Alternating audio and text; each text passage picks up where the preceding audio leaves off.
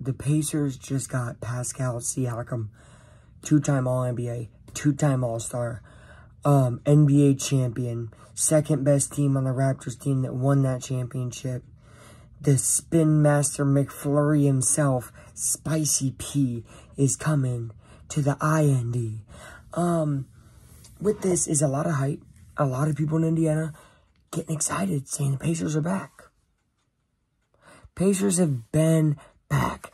Okay, so this is where I want to put our starting point at. Put a pin in this right here. Let's go back to what I predicted this season. And no, I'm not going to insert a clip of what I said. I'm going to just tell you. I expected the Pacers to be a top 6 seed in the East.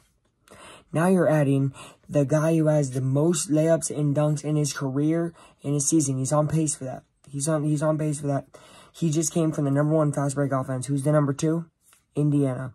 So you're talking about a guy whose game's already getting elevated this year, and now he's about to go play with the best pure point guard the NBA has seen since Chris Paul. And even better because the dude can shoot too with Tyrese Halliburton. Even with Halliburton out, Siakam's going to fit right away. Bennedict Mathurin off the bench. Crazy shooter scorer. You got Neesmith starting. TJ McConnell, Turner, Jalen Smith. These guys that want to run. They want to beat you. They want to get in the paint. They want to dunk. They want to lay it up. They want to go fast. Siakam did that with the Raptors. This is a match made in heaven of basketball right here. When you want to talk about blockbuster, when you want to talk about the All-Star game coming here to Indy, this is the move you got to make. But don't let this distract you from the point of Indiana was already that team. That #1 offensive team in NBA history on pace for. Now they just add on another piece to make it even more historic. So historic that I just moved places. Now my storage is full.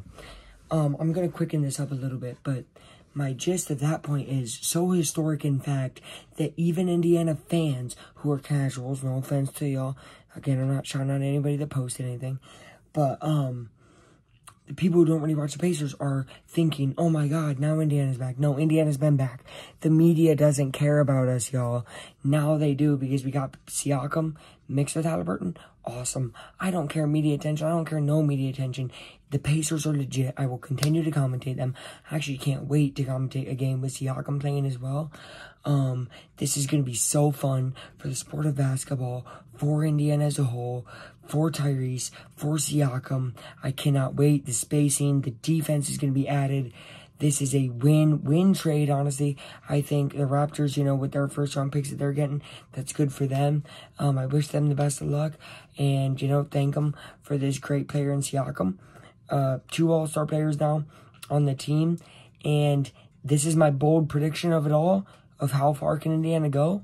If you want to know, and I don't know if I said this last video, Pacers will lock down a top 4 seed.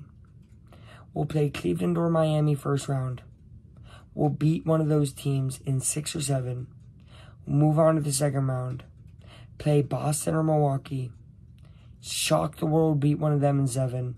And then lose in the Eastern Conference Final. If you ask me today, that is what I think would happen. Call me crazy or call me right.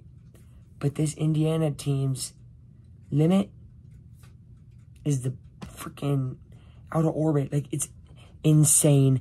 The Pacers did it. They made a move. Blockbuster. Go Pacers.